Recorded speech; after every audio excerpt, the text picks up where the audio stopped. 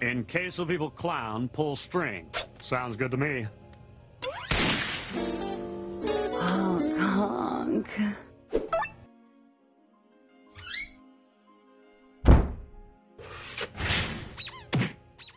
I've got a new question for you, friends. Is there power in symbols, and can you destroy that which is symbolic? Let's learn more by investigating a bit of a case study, which in many ways reflects the pith of that question, by examining the phenomena of Clown World. At some point in early 2019, a meme originating on some super secret club for tandem bicycle knitting enthusiasts began appearing as a form of a gay Nazi frog donning a rainbow clown wig and a red nose. The meaning behind this meme is to represent the concept that the world is terminally ill, beyond any hope of salvation, and as such, we are but the audience. They get to sit back and imbibe in our bread and circuses while embracing the concept that it will all end in a blaze of fire, dancing to the tune of fiddles as the world burns around us. When the world's gone mad, why not embrace the madness? It's an inherently defeatist stance which reflects the feelings of many conservatives in the current year. While Trump has done many of the things that we asked of him, including lowering taxes, many of us find ourselves becoming increasingly unimpressed, to say the least, by some of his actions. The commander-in-chief, who was voted into office by many, myself included, based on the platform of free speech, border security, and nationalism, now seems more interested in the interests of foreign nations, despite portraying himself as protectionist in trade and elsewhere as semi-isolationist. He often seems more interested in the goings-on of Israel than the United States. And while he has secured some money for a border wall, that too kind of remains to be seen, and it's nowhere near the amount of money that was originally proposed. And as for freedom of speech, he has done nothing to curb the continual silences of online voices, the very voices that got him elected. But most egregiously, at least to me, was this the other day, where Trump, the man who once said, WikiLeaks, I love WikiLeaks, now has this to say about the arrest of Julian Assange. I know nothing about WikiLeaks. It's not my thing. While Trump is seemingly dropping the ball on his promises, we also have a cavalcade of events which have done nothing but escalate the intergroup animosity between the left and the right over the last couple of months. From the harassment campaign against the Covington Catholic kids to the entire crapshoot that was the Jussie Smollett debacle, to Congresswoman Ilhan Omar's continual public oopsies of accidentally revealing her power level, to probably most importantly, the shooting which occurred in New Zealand in March of 2019. And why is that so? Particularly because that event was laden with symbology. Symbolism designed to create and enhance division, by the perpetrator's own words. And what has happened in the wake of that event? Everything that I said would happen, happened. And both people, like Candace Owens and PewDiePie, and symbols, from the OK sign to the topic of today's video, Clown World, are being silenced, isolated, and demonized faster than I can even keep up with. All with blatant disregard to the truth. From Austro-Israeli Avi Yemeni being deported from the United States because Jim Jeffries intentionally edited an old video with him, such as to paint him as somehow responsible for the New Zealand attack, something which he proved with a personal recording and evidence had been doctored. What gives anyone the right to tell anyone where they can and can't live? When you import this culture, what do you think is going to happen? Australia's going to end up the same shithole that they came from, that they were escaping. What gives anyone the right to tell anyone where they can and can't live? Really? Borders, I know borders, yeah. But wouldn't it just be nice if we got to a place in society where we had a utopia, where we all just lived as on a level, I agree. You may say I'm a dreamer, but I think most people, sensible people would agree with you in theory. Yeah. But in practice, it's not. It goes against human nature. It just doesn't work. To the recent hit piece from renowned journalist Jared Holt, who wrote on the white supremacist nature of jesters, all in and of itself further proof that we live in a clown world. And that's why this symbol has so much potential meaning. There is the defeatist aspect and the absurdist aspect. Because what we are left with is a confusing as all heck society and culture which constantly faced with hypocrisy, contradiction, and outright pure insanity. I think regardless of where you fall on the political spectrum, we can all agree that the world has gone just a little bit topsy-turvy, yeah? Although I can't imagine we'll be hearing the bells of Notre Dame anytime soon. I can't think of a day over the last 2 or 3 years I haven't woken up to at least 1 or 2 stories that baffled me in the incomprehensible insanity of the world in which we live. And I'm sure that some, even on the complete opposite side of the political spectrum, likely feel the same way that I do. I mean, I know they do, because they went out into the street and did this. Donald J. Trump is now President of the United States. President Obama is the ex-president. That is the essence of what inspired the original Clown World postings. To embrace whatever joy can be gleaned from the observation of this dumpster fire rather than struggling in vain against it. In terms of learned helplessness, this is the final stage of that effect. Although I've mentioned it before, learned helplessness was first described by Seligman in 1972, who placed dogs in different cages wherein the animals were treated normally, given a violent shock but also a lever to end the shock, or shocked at random with no ability to assuage the pain. Eventually, the dogs who felt they had no ability to stop the electric shocks ceased any attempt to ameliorate their conditions. And that right there is Clown World. You can't stop it, so you might as well accept it. It's the end of the world party. いつ死ぬのか分かるのはいいニュースだと思ったから。みんな死ぬなら笑って死んでいく方がいいでしょ。Learned helplessness replaced with finding enjoyment in the absurdities of reality, and it is represented by a symbol, dubbed Honkler. I feel so weird describing memes this way, guys, but it actually is a really interesting thing to study, so let's try to look at it critically.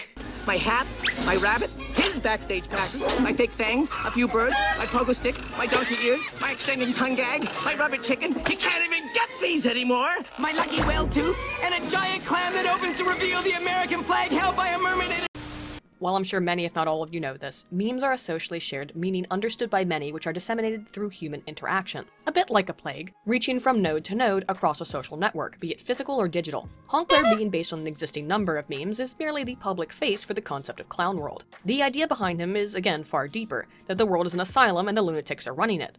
Around the same time that Clown World posting became more common on various Peruvian wood flute carving forums, so did the overwhelming support for Andrew Yang, hashtag Yang Gang. For those unfamiliar, Andrew Yang is a billionaire contender for the Democratic nomination in the United States 2020 election, and I have to be completely honest, for once, I actually can't tell if everyone is being sarcastic or if it's I who have lost my mind, although I suppose, as Kurt Vonnegut once said, a sane person to an insane society must appear insane. That again is the very pith of Clown World, so pardons if I sound insane here, but Andrew Yang is a Democrat who seems to be okay with open borders. He's been a bit vague on that, though, admittedly. We have well over 12 million undocumented immigrants here in this country. And to me, the most logical and humane path forward is to create a pathway to citizenship for people who are here undocumented. Yet is proposing universal basic income, that being everyone would get about $1,000 dues a month, with the anticipation that they will try to work harder to subsidize that income. But as far as I can tell, those two things are so at odds with one another as to boggle the mind. Without an extremely limited immigration policy, how can you offer that level of free gives and not expect the swell of immigrants the US already sees to turn into a deluge? He also recently said that the only reason Puerto Rico is in a state is because they aren't white. And one of it's like a statement I make is that if Puerto Ricans looked like Swedes, they would have been Americans a long time ago. So it's the same call for Gibbs and identity politics that mirrors, as far as I can tell, any other Democrat contender. Yang is, however, very much in support of an internet bill of rights, and for the people who have given up and embraced the clown world, then yes, Yang is a very attractive figure. The world is falling apart, regardless of what I do. So give me my neat bucks and I'll watch the fireworks from the comfort of my computer desk. And I can't say I don't understand the allure of this concept. I mean, I've been laughing at dumb stuff in the news in front of you, dear friends, for 2 years now, and I still manage to find it funny, if increasingly depressing. But I also still have a desire to fight and not resign myself to watching the world burn, as naive of me as that may be. For many, though, embracing Clown World is the natural course, and I guess I understand why they've given up. But more specifically, what I want to talk about today is the symbols of Clown World and how banning an image like Honkler or clowns is likely to do nothing to destroy the meaning behind it. After a riveting expose written by notorious wingnut dingus Jared Holt on the evils of Honkler following the New Zealand massacre, well yeah, now clowns are on the chopping block. Good, I've been waiting for years to get rid of this clown motherfucker. Oh, that's right, lads, I was on the honk honk train way before it was cool. Yeah, I was into it back when it was really, really embarrassing rather than just regularly embarrassing.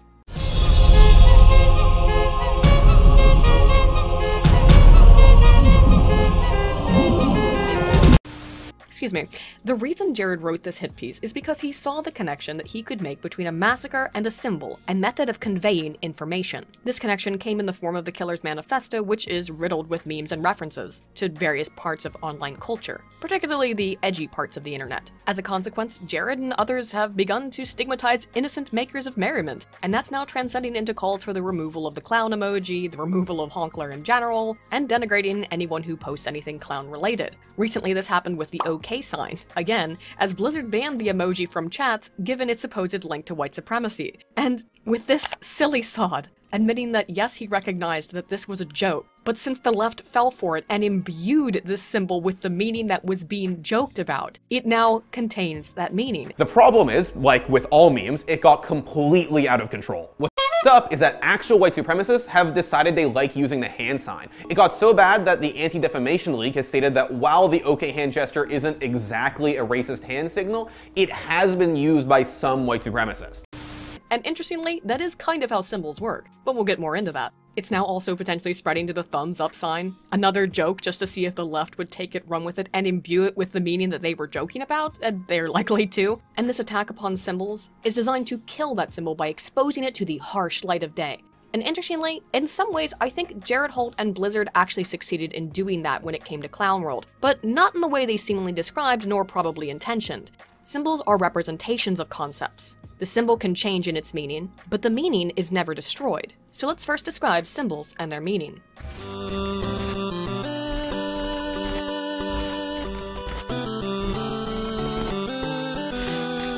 A symbol is an image, an icon, a figure, a sound, even a taste which represents an idea or a concept. For example, the Japanese concept of umami, the savory nature of food, is a mere word that describes a sensation which kind of transcends description itself. Making dashi stock with bonito and kombu produces a flavor that the word umami doesn't even fully encompass the feeling of what umami describes. The word is a symbol for a feeling. The core meaning in my mind, and anyone else who has experienced this type of flavorfulness, will similarly understand the term umami. It is through this mutual understanding that symbols are spread. But while you can potentially remove or ban a symbol itself, can you so easily remove the meaning behind that concept? While there's plenty of research we could look at specifically on the spread of memes, the spread of symbols has also been examined, and unlike many memes, which are often just jokes, symbols convey meaning. And Honkler and Clown World, they convey a meaning. For what we're looking at today, we need to get a little bit more complex than just describing symbols as flags or monuments, and look at what comprises a symbol, be it historical, psychological, emotive, or cultural, by starting with my favorite, social identity theory. For a brief review, social identity, as identified by Tajfel and Turner in 1979, posits that a large portion of our self-concept, including self-esteem and psychological resilience, is related to various groups to which we belong. These can be intrinsic, such as sex or race, or elective, such as fandom or hobbies. Generally speaking, this differentiates people into us versus them categories, into in-group versus out-group. We tend to like our in-groups and at best be indifferent towards people who don't belong to our group, based on salience of group identity, that is, how much one is thinking about an individual involvement in a particular group at any point in time. We think this way because as humans we crave a sense of belonging, we are social animals. But also because we want to assert the relevance and relative power of our own group versus outgroups, particularly when we're in a relatively low status group, a fringe group, which has received some support in the findings of Mullen, Brown, and Smith 1992, who conducted a meta-analysis of 137 studies of group identity, who provided evidence for the prevalence of in-group preference, and also found that artificial groups, small groups, expressed more in-group preference the higher their status, while real, extant groups actually expressed lower in-group preference the higher their status. That is, temporary groups are least affiliative when they're low status, but real groups are most affiliative when they're low status. People find they have the most in common when you have stripped them of their power.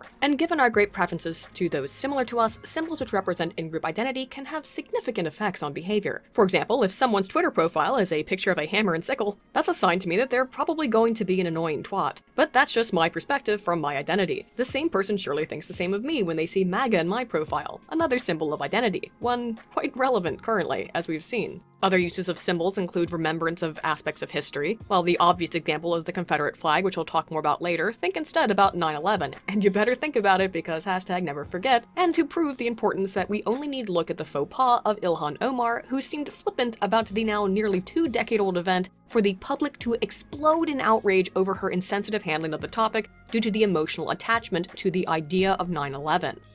CARE was founded after 9/11. Because they recognized that some people did something? 9/11, the Twin Towers are a symbol. The idea of American loss, freedom, patriotism, and solidarity is what that symbol represents. And to say someone did something diminishes the meaning behind that symbol. There are also cultural aspects of symbols, which are narratives heavily influenced by cultural variables such as race, religion, sex, and social class, all affected by ongoing political discourse. That is, what is a relevant symbol to one culture may be meaningless to another, or an old symbol may actually resurface over time with renewed importance, such as the Gadsden flag has over the last 30 or so years. a relic from the Revolutionary War period, or the even more ancient Moulin Lavé in its modern recreations and popularity. A symbol itself can lie dormant for hundreds of years while the meaning is less culturally relevant, only to resurface due to current political climates. Sometimes with the same meaning, sometimes with adjacent meanings, and sometimes with completely oppositional meanings. There is no better example actually than the swastika. The symbol has been used for thousands of years by Indo-European peoples to mean goodwill or good fortune. And yet when I show you this symbol today, what do you think of?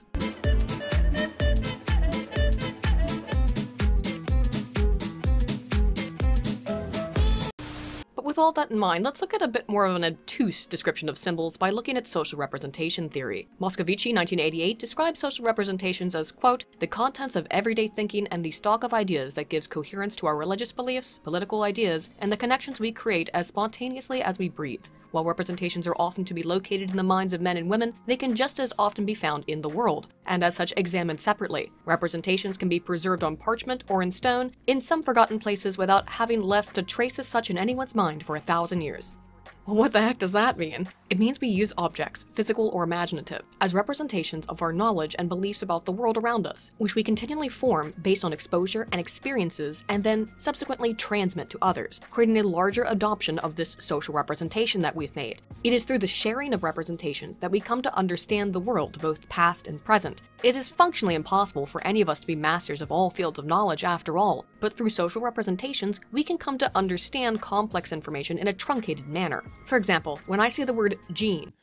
Genes is all. Genes is you. Genes is me. Genes is everything. Genes are genes, but they're also everything.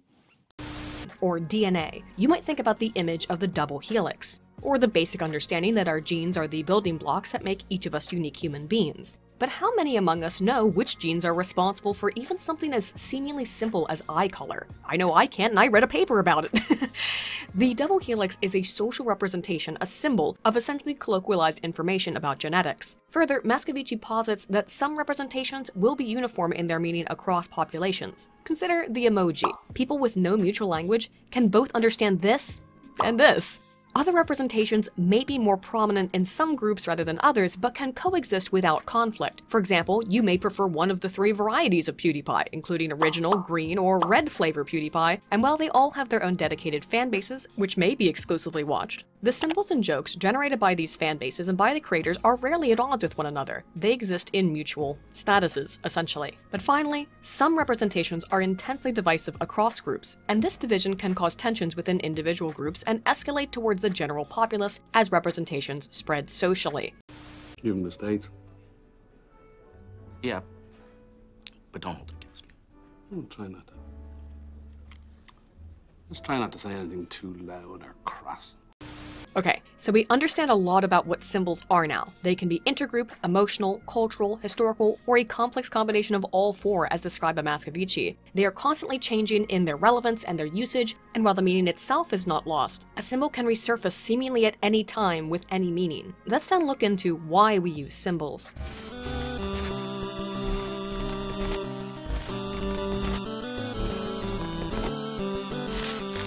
From the framework of social identity, we use symbols to distinguish our in-groups from our out-groups, us versus them. An obvious symbol is that of the flag, and all of the meaning bestowed to it. Kemmelmeyer and Winter 2008 illustrated this by finding that exposure to the American flag increased participants' nationalism, which they defined as a feeling of national superiority, but not their patriotism, defined as non-competitive love for one's country. And keep those 2 definitions in mind, friends, because they're going to be used consistently throughout this video. I didn't make up the definitions, I'm just following the rules.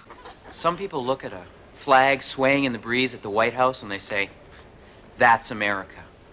Me, whenever I see an American flag hung in the window of a basement apartment by guys who have better things to do with their money than buy curtains, I say, that's America to me. So given that exposure to the flag increased nationalism, you might think that exposure to this nationalistic symbol would increase reported disliking of outgroups. But But Plant and Doer 2007 actually found the opposite. The researchers exposed participants to subliminally flashed images of the United States or the Italian flag, and found that those exposed to the US flag correctly identified words related to equality more expediently, and that the priming of egalitarian thinking that was elicited by the exposure to the US flag significantly reduced anger and hostility towards Muslims and Arabs from US citizens. Further, they found that this effect was particularly pronounced in those more nationalistic, who otherwise expressed their significant distaste for the Islamically inclined. That's ridiculous, Lemon. Some of our greatest patriots have been of Middle Eastern descent, and I'm appalled to hear you engage in racial profiling like that. I'm kidding. Be an American. Call it in. This capacity of the American flag as a symbol to serve as an object of cohesion rather than division is reflected in Wright and Citrin 2010, who showed participants images of pro-immigration protests, with the protesters waving either the American flag or Mexican flags, and found that the presence of the American flag produced less negative emotions than the Mexican flag. This was particularly limited to independents, conservatives, and Republicans, those highly patriotic and believe that America is superior. This is likely because the waving of the American flag produced feelings of shared national identity, causing more conservative, nationalistic people to recognize the protesters as fellow members of the American polity, rather than filthy, dirty foreigners. With their kung fu and all that silly chang chang chong talk, I can't understand you. Go back to your country, white power. This actually might be empirical evidence for the existence of conservatism further, as Gelpy, Rosell, and Barnett 2013 found that in people higher in right-wing authoritarianism, an instrument I've expressed many qualms about with you in the past and you can learn more about here, linked above and below, but which generally attempts to measure conventionalism, submission, and aggression. Anyway, those high in RWA and who tended to lean more Republican, who were exposed to flags in news coverage of the 2010 Times Square bombing attempt, showed greater support for the war in Afghanistan and decreased support for civil liberties. Both things I don't agree with, by the way, but only when they weren't interested or informed about the topic otherwise. But it just goes to show how one symbol can have very nuanced meaning for individual perceivers within any group. Moreover, it's important to note that the United States flag is one unique symbol with its own unique meanings, specifically ones related to freedom, equality, and egalitarianism. To illustrate how the same type of symbol, though, can elicit vastly different meanings, let's look at Becker et al. 2011, who exposed German participants to the German or the United States flag and asked them questions about their associations with that flag, their levels of nationalism, and their prejudice, that being more or less negative opinions towards immigration in Germany. Gosh, don't you just love how the bias blades off the page in some of this research? Anyway, while the most common association with the German flag was sports with 80 reports, hey, that rhymed, 50 participants associated the flag with Hitler and Nazism. They found, in contrast to what we've seen with the American flag, activating feelings of equality in the more nationalistic was reverse in the Germans. More nationalistic Germans expressed significantly higher prejudice against immigrants after looking at the flag. Same type of symbol, completely reversed meaning. Have you noticed that our caps have actually got little pictures of skulls on them? I don't, Hans, are we the baddies? Looking at some other countries, Finnell and Zogmeister. Zogmeister, I wonder who could be behind this research. Anyway, Finnish participants were primed by Finnish symbols and words, such as Suomi Nito, the maid of Finland. Oofed. Not only are Finns excellent shit posters, they are the Japanese of the West now, aren't they? Anyway, after this exposure, implicit and explicit feelings towards Somalians and immigrants in general were assessed. And the researchers found that Finns who were primed with an image considered polarizing of the Winter War, in which the Finns, including the absolute mad lad Simo Häyhä, were an image of Finnish nature, found that people who saw the polarizing image expressed both implicit and explicit greater distaste for immigrants and Somalis, when they were also high in blind patriotism. In summation, Finns who loved Finland and saw an image of the Winter War were less accepting of their brown-skinned brothers. But up to now, we've pretty much looked at exposing someone to a flag. What about people who choose to display flags? Research from Australia, from Fosdar, Spittles, and Hartley 2015, found that people who displayed the symbol of the Aussie flag on Australia Day were less accepting of other cultures, more patriotic, nationalistic, and even expressed more positive attitudes towards the historic White Australia policy, which was more or less what you might think it was. It was a series of proposals and policies which were targeted particularly against Asian products and immigration in the land down under. But let's let some Aussies from 1962 tell you what they had to say about it. Keep them out. Keep all out. Japs and everybody. Why? Well, we don't want them. You consider you're superior to the colored people? No, I don't know about that, but I do know this. We had enough trouble to get rid of the Kanakas in Queensland. Interestingly, while those who bore flags were less positive towards Asians, Muslims, and asylum seekers, they were about as positive towards Australian Aboriginals as those who did not display the flag. Again, I'll let the Aussie circa 1962 express the sentiment in his own words. The white Australian policy? Well, I think it's all right as far as it goes, but I still think we should give our Abos a good, fair go. The flag wavers believed that Australia should blend in with other countries, but they preferred that Australia remain culturally distinct. All right, here's the Australian flag, and I'm just gonna...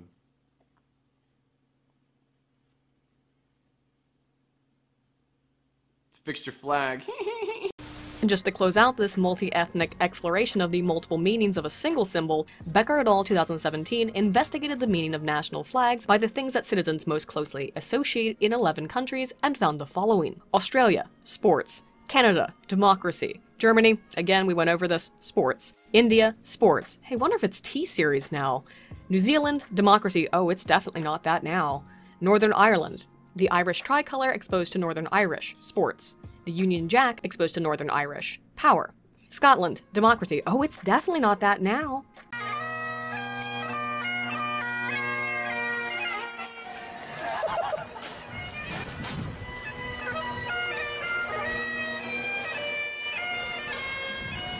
Singapore, obedience, and yeah, I can see why. Turkey, power, can see that one too. And the US, once again, democracy. The end. Just kidding. There's always more research. As Moscovici posited, there may be some symbols which peacefully coexist, yet have more or less intensity of meaning for one particular group over another in altering behavior, which was examined by Guggen, Martin, and Stefan 2017 concerning the people of Brittany. Although a region of France, Brittany has its own flag, language, and remained independent from the French until the 1600s, to see if local identity had more of an effect on behavior than national identity. While the researchers found that the Bretons generally preferred products labeled with the flag of Brittany, the Gwenhadou, more importantly for us, the researchers conducted a series of experimental studies that are freaking awesome. In one study, the researchers had a Confederate pretend to be homeless with a sign begging for money, upon which was placed a small French or Brittany flag or no flag at all. And if you're wondering, yes, they made the Confederate wear dirty, ripped up clothing for this, although I think any potent odor may have served as a bit of a confound. More people gave more money to the homeless man or woman when they bore the Gwenhadou, with no effects on giving using the French flag. In another experiment, Confederates seemingly accidentally dropped a glove while wearing a blank shirt or one with a French or Breton flag on it,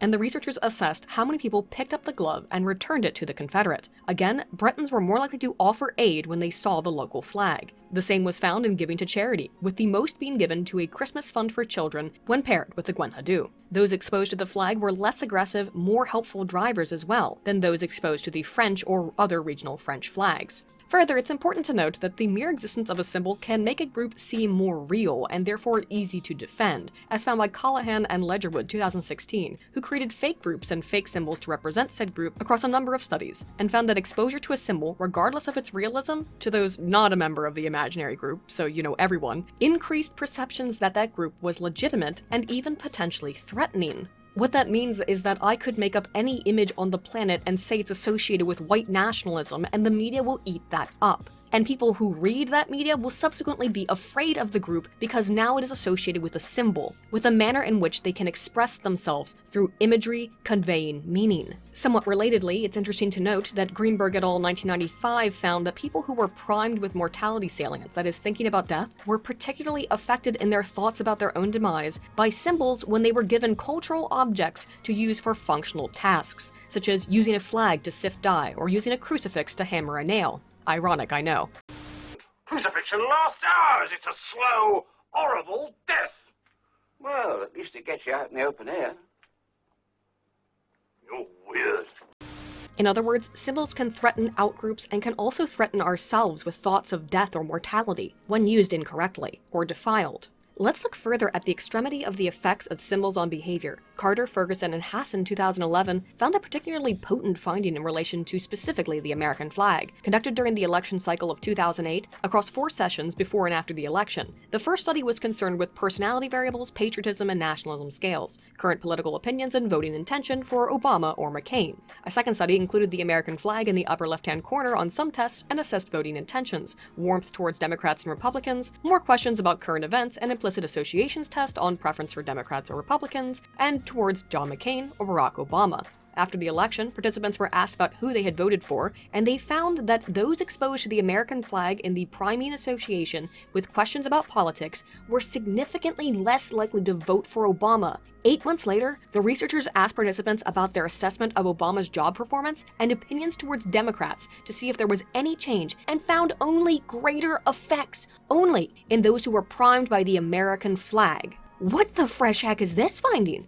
What the heck? Seriously, being exposed to an American flag once had lasting impact for months? The researchers suggest that this is because the flag was displayed alongside questions about voting and therefore solidified political intentions under its influence. In other words, exposure to a symbol in the context of thinking about future behaviors can affect us for months or potentially even years. And I mean, if you want further proof of the power of symbols, Chen, 2018, found that citizens of the United States, the UK, and Australia were all less likely to engage in tax evasion when exposed to their respective national flags. US and British participants were exposed to the American flag or the Union Jack in comparison to the Canadian or no flag, and then told they would receive a bonus payment for their participation, but this bonus was subject to a tax, $6 US and £7 respectively, and were given a number to enter on a subsequent screen which asked how much money was to be deducted from their total pay. Those who saw the flag were more likely to enter amounts close to the one they were instructed to report. Similarly, Aussies reported more tax-compliant attitudes after seeing their flag. In other words, flags are particularly powerful symbols of group identity if they not only change behavior for months, but get people to fork over their cash. Once it starts hitting the wallet, you know it's a big effect. Hey, there's a guy burning the Puerto Rican flag! Who is burning the flag? So we've looked at nationalist symbols, but what about globalist ones? Bruder 2003, dated for the purpose of illustrating a point, exposed people from France, the Netherlands, and the UK to symbols of the EU, and found that generally, most Europeans had positive associations with the EU. However, even at the time, these feelings were mixed in the UK. Further, exposure to symbols of the EU were related to a cultural aspect of perceptions of a monolithic European identity. I bring this up so we can see how a symbol can change over time in its meaning.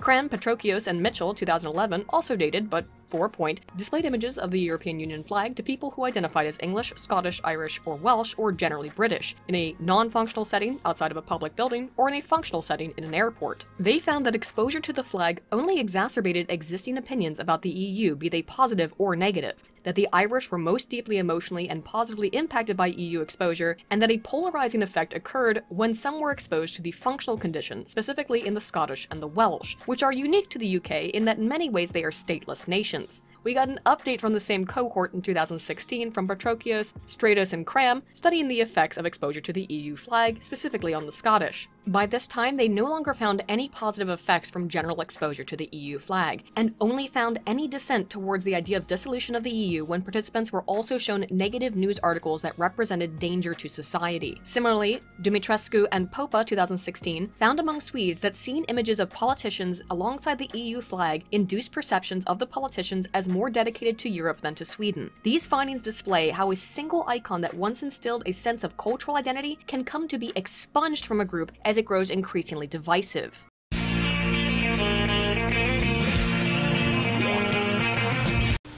Some symbols are not perceived of unilaterally across all groups. Obviously, seeing someone wearing merchandise representing the rival of your favorite sport ball team will likely make your own group identity more salient and cause you to possibly negatively evaluate that person as an extension of being a member of his out group.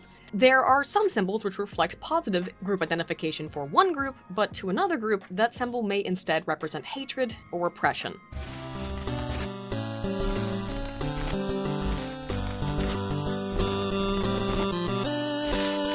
Mach, 1993, highlighted the importance of context in understanding symbols, where he notes, quote, "The same object can symbolize two quite different ideas and emotions, and the particular meaning depends on the context within the symbol is used. These are divisive symbols." Interestingly, even the American flag has become a divisive symbol, despite all we've learned about it so far. This America.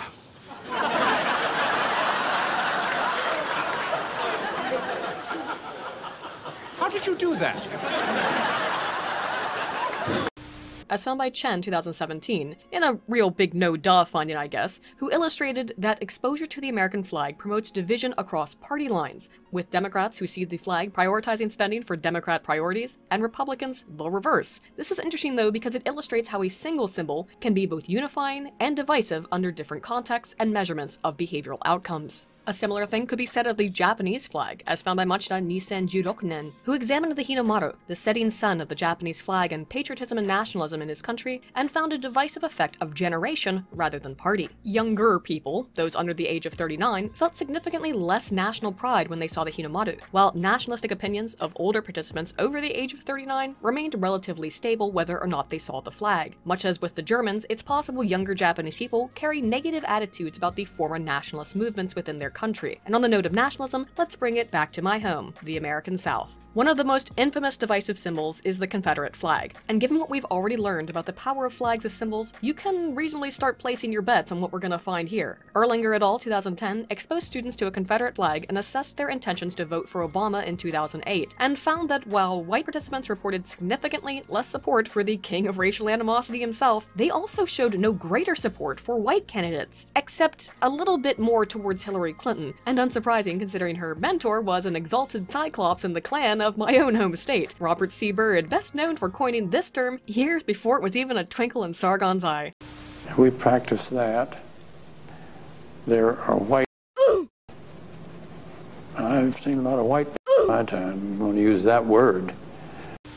Additionally, while exposure had no effect on general attitudes towards black people, it did result in more negative perceptions of a black man, Robert, who is described as an aggressive freeloader. Gee, I wonder why. Further exposure to the flag had no effect on black participants. So it's not so much that seeing the flag makes whites hate blacks, but likely primes racial group identification towards specific individuals in that group, rather than to the outgroup in toto. Relatedly, Goldman et al. 2019 projected an image of a break room to students containing two laptops sitting on a table, one of which displayed either the Confederate flag or the Olympic flag, to assess effects of the symbol on intercultural empathy and social dominance orientation. SDO is the degree of belief in superiority of one's own group over other outgroups. More conservative students showed lower support for group equality and intergroup empathy after seeing the flag, while more leftist students were more culturally empathetic in response. Attempts to start a conversation about the Confederate flag, as assessed in Moschberger 2014, through the song Accidentally Racist, which I had never heard until I read this, by Brad Paisley and LL Cool J, forwarded some of the most cringeworthy responses from audiences of either social group, because it's bad, guys. Red flag on my chest somehow like an elephant in the corner of the South. I just walked him right in the room. Just a proud rebel son with an old can of worms, looking like I got a lot to learn. Starting a conversation doesn't necessarily ameliorate any of this, particularly not when the stimulus is so incredibly awkward. To give a more diverse perspective to this section though, I'm going to quickly describe various chapters of this book from Moschberger and Phillips Desalia 2014, Symbols That Bind, Symbols That Divide. This was a fascinating read and it gives us a lot of different perspectives on divisive symbols. For example, Brejic and Mraovic examined people who were citizens of what was formerly Yugoslavia and found that destruction of Yugoslavian-era monuments was not admonished, as it represented an erasing of a potentially oppressive time in their history. Interestingly, the former Yugoslavic people were indifferent towards Soviet monuments, seeing them as ancient history in comparison to more modern conflicts, again illustrating how symbols can change in terms of their meaning. And speaking of Yugoslavia, the subsequent Bosnia-Herzegovina nation is also highly divided across ethnic lines, and in their initial adoption of this hideous flag, all ethnic groups found it to be pretty much equally unsatisfactory, but for completely unique reasons. I mean, I would say just look at the symbol, it's absolutely hideous, isn't it? A similar finding to that of Bejic and Mraovic can be found in Munoz Proto's chapter regarding the Chilean people. The Via Grimaldi was once an expensive Italian-style hacienda that became a torture chamber following the 1973 Chilean military coup, and thus a symbol once related to affluence and power became one of suffering, with the site now renamed the Park for Peace. A quantitative analysis of the responses to the March for Peace in Chile at the park displayed a conflict of emotions for participants from multiple countries, ranging from excitation regarding the march to devastation in the reflection of the torture which happened at the Via Grimaldi, expressing again how one symbol can have multiple meanings depending on the person and the context in which they are displayed. Staltis et al. 2014 looked at differences in perceptions of cultural symbols in Cyprus, a small country heavily divided along Greek and Turkish lines. Turkish Cypriots viewed a giant display of a Turkish version of the Cyprus flag on the side of a mountain as indicative of the existence of Turkish Cypriots, who had little to no contact with their Greek neighbors, while Greek Cypriots viewed the symbol as invasive, instilling alienation and even hatred. In contrast, participants were exposed to a public notice board, which included images and accused Turks of barbarism and brutality. It was a sign that was possibly even placed there by Greek state officials. Interestingly, negative emotions of sadness and outrage were exacerbated when a participant saw the photos via media exposure rather than in person, emphasizing the potential impact of new media on divisive symbols. When people saw it face to face, they kind of blew it off, but when they saw it in media, it had much more meaning, at least to the Greeks. The Turks, in contrast, viewed the photo board as mere propaganda for the purpose of forwarding political agendas of the Greek Cypriot government, but only when they themselves had little contact with the Greeks.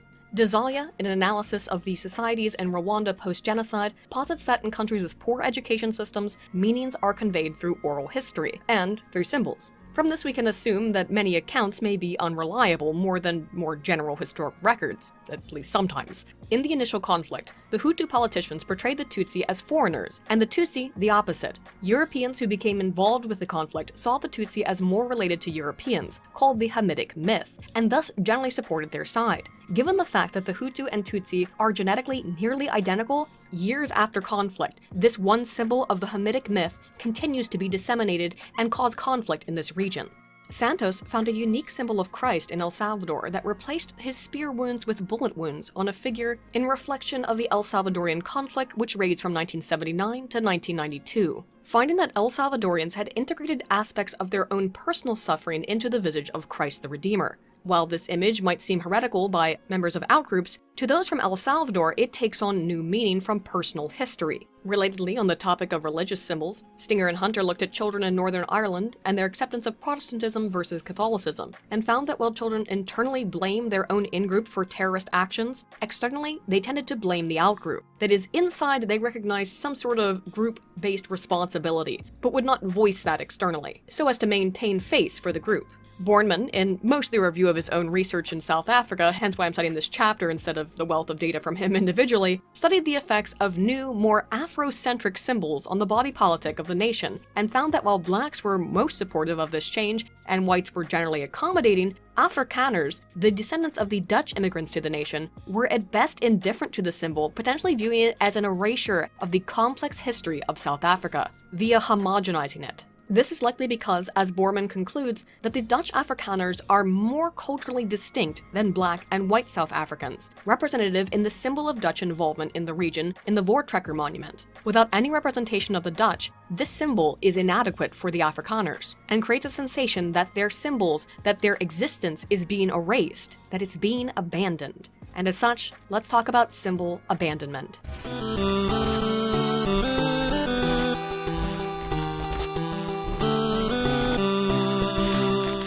Consider how much symbols can change and evolve in their social context, while the meaning behind that symbol remains unchanged.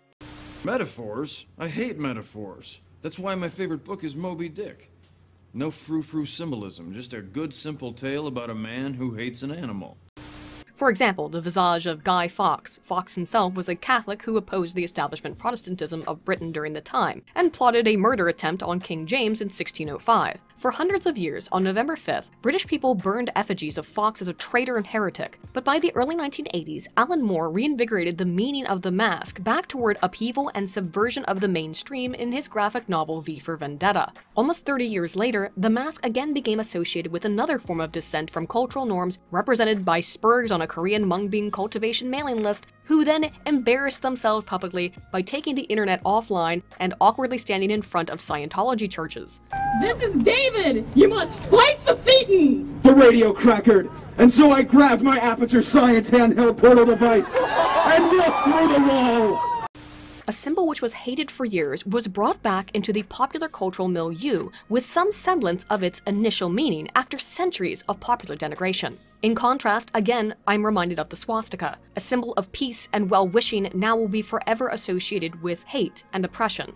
This displays the mutability of symbols. They are social representations that convey meaning, and thus while they may change and alter and disappear for a time, it's very hard to kill a symbol. Frankly, there isn't a lot of research on the abandonment of symbols for this reason, because symbols are very rarely abandoned. We've seen symbols change in terms of their meaning, but with their original meaning surviving in other divergent formats. So let's look specifically at the total abandonment, or what is described as the extinction of symbols as seen in Deschen, 1972, and pastoral Israeli communities. And yes, his first name is Shlomo. So this is niche, and it's old, but let's see what the researcher found. People in these communities were still adhering to older rites that were no longer embraced by the general Jewish community. Deschen specifically identified 3 symbolic behaviors, including the Kabbalistic rite of Nefilat Apayim, proclaiming, quote, "Merciful and compassionate one, we have sinned before you, have mercy on us and save us," which again at the time was only being observed by Jews in this region of Tunisia rather than in Israel, to wearing the talit katan, a rectangular garment which was essentially extinct even by the 1970s in modern Jewish society, to beard shaving, which was common in Israel and worldwide across Jewish communities, but not in the Tunisian region. As they came to terms with modern changes, Tunisians began to abandon these symbols, but they also reported feeling deeply nostalgic about missing them. You're living in the past.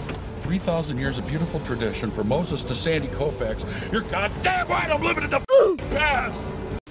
But Deschen is clear that there is a distinction between effacement and eradication of a symbol, maintaining that the meaning behind these symbols is not lost because they ceased in their inaction of them, but rather they become associated with other physical or cognitive symbols of meaning. In other words, the symbol itself may actually disappear, even if just for a time, but the meaning and cultural intent that is imbued into it is maintained even in its absence. And with that, let's come to some conclusions. The fact of the matter is that groups continually adopt, abandon, and change the symbols that they use. They may be less likely to do so when the symbol is historic in nature, but ultimately, symbols in and of themselves have the potentiality to change their meaning quite easily. But meaning in and of itself, it's maintained. Symbols may give it more power, but it still exists, without any belief or ideas behind it. Any particular symbol, stripped of any context, is meaningless, and therefore of no consequence to society. What does this symbol mean? I don't know, I just made it up. It means nothing. But you can take it, imbue your own meaning into it, and make it a symbol of whatever group you want it to represent, whatever idea you want it to represent. But this is a double-edged sword in that symbols are also highly malleable. For example, Jared Holt bringing down Clown World through his expose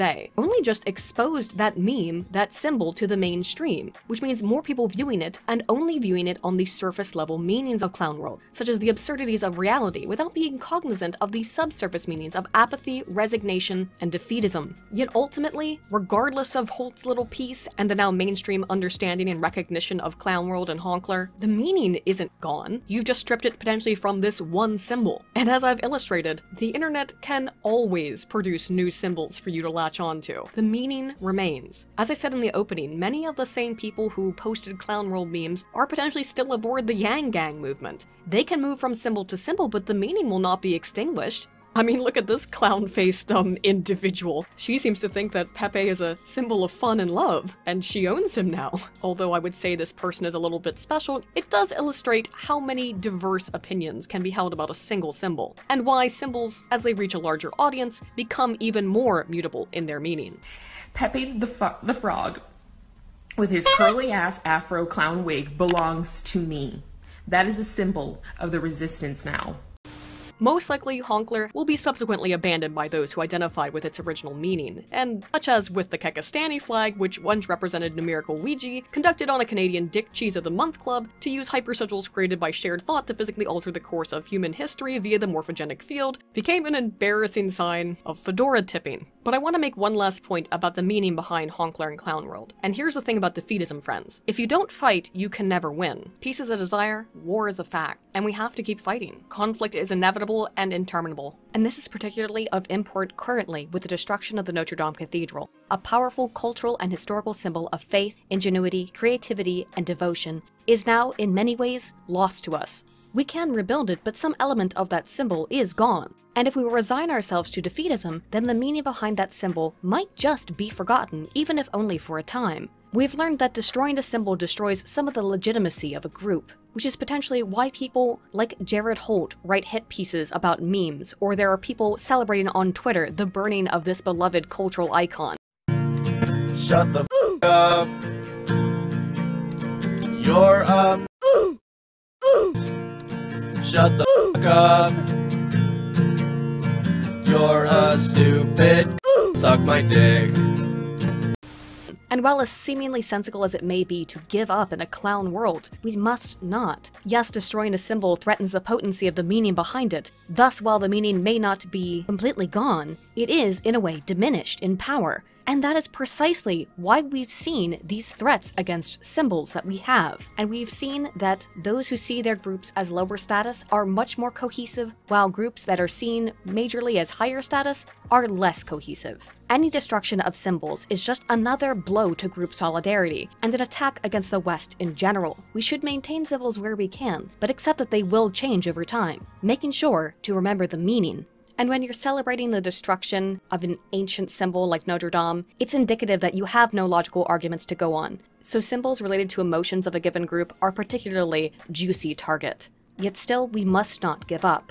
And so I say unto you, those who have made it this far and have accepted defeatism, do not go gentle into that good night. Rage, rage, against the dying of the light. I get that giving up is a comfortable response when it's accompanied by free money, by accepting Yang Gang or welcoming the clown world. It's an expression of complete degradation and depression, and you don't want to do that. I can't say that at the current time I will support Trump in 2020, but that doesn't mean I've given up on things like a more sensible immigration policy and a non-interventionist attitude towards foreign affairs. My meanings will remain consistent, but maybe they will take a new form in different symbols other than the MAGA hat. I'm also not saying I won't vote for Trump in 2020, only that I'm disappointed in him, and as such, when I consider the meaning behind the phrase, "Make America Great," I'm not sure I completely associate that idea with the orange man who is bad, at least right now. But what do you guys think? I know this has been long and a lot of information, but what do you think about the power of symbols as political motivators? Be they homogenous or divisive? Let me know in the comments below. If you enjoyed this video, you can donate anything you feel so inclined on Patreon, Subscribestar, or Streamlabs, link below, or purchase something on my merch store. Thank you so much for your viewership, and as always, all Tana Volt.